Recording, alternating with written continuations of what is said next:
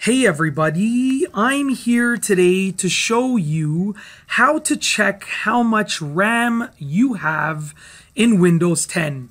If you want to know how much RAM your computer has and you are using Windows 10, then this is definitely a video for you. Let's get right to it. It's actually a really simple process.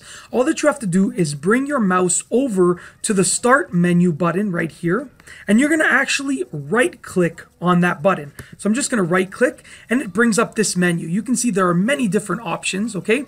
Now what you're going to click on is System. You're going to click on this option right here. As you can see, it says System. So you are going to left-click on System, just like that. It opens up this window right here. Now I'm actually going to be blurring out a substantial amount of the information on this window, just so that I'm not revealing any information that I don't want to reveal, but you can indeed see how much RAM you have.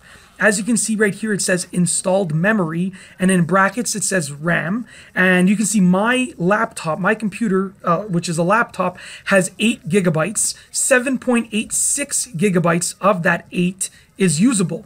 That's it. It's a very simple process. That is literally how easy it is to check how much RAM your computer has if you are using Windows 10. And it's literally that simple. I'm just going to close this window right here. Once again, all that you have to do is right-click on this and then click System, and it brings up this menu right here. It's literally that simple. It brings up this window right here.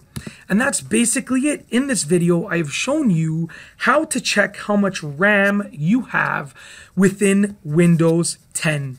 And that's all I have for you today. Thanks for watching.